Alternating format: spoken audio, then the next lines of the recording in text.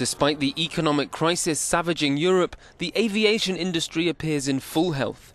The 50th edition of the Bourget Air Show in Paris is drawing record punters, and there have been announcements of new contract airliners every day.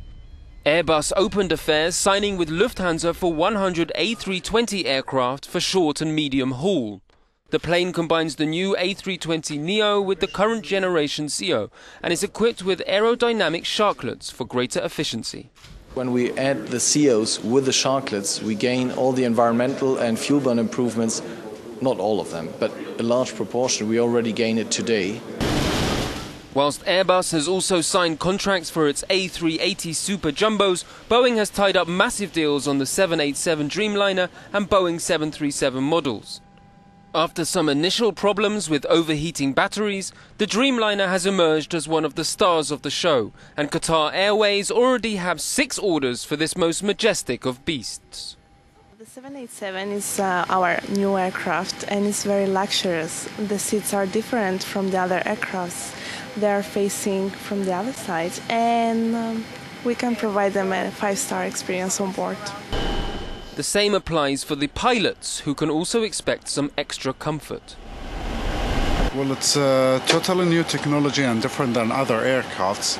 It's kind of easier to work. It's like more computerized than other aircrafts.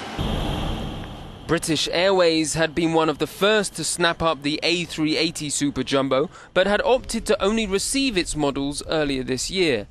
They previewed their new wares in miserable weather, which initially threatened to halt the accustomed daily aerial performance.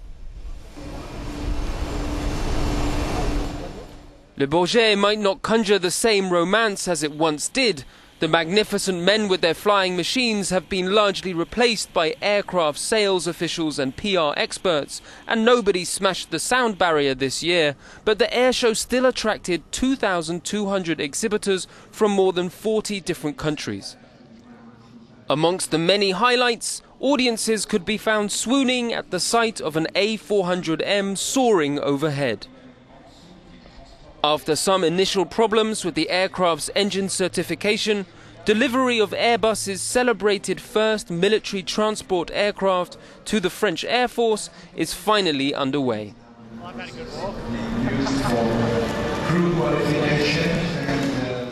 Equally impressive were the French aerobatic team, which trailed the aircraft in order to mark its inauguration into what remains the greatest aerial show on Earth.